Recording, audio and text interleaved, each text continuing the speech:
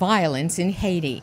Gangs are said to control 80% of the nation's capital, Port-au-Prince.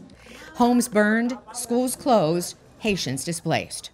But now, assistance from a foreign security force, Kenya, will lead a multinational effort of 1,000 police officers to help restore peace. So far, Jamaica and the Bahamas have offered to assist Kenya. Mr. President, so good to see you. U.S. Secretary of State Anthony Blinken met with Kenyan President William Ruto Thursday at the United Nations, just a few hours before Ruto spoke before the UN General Assembly. The cry of our brothers and sisters who were the first people to win their struggle for freedom from colonial tyranny has reached our ears and touched our hearts.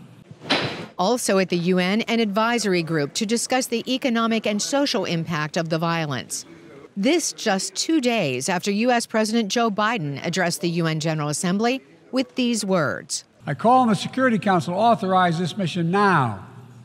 The people of Haiti cannot wait much longer.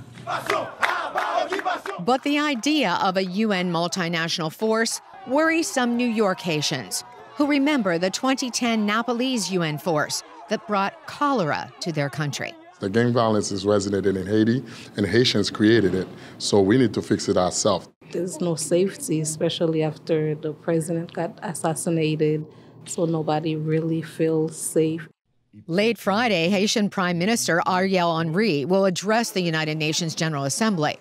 At the same time, Haitians plan to protest his presence here in the city block that leads to the United Nations.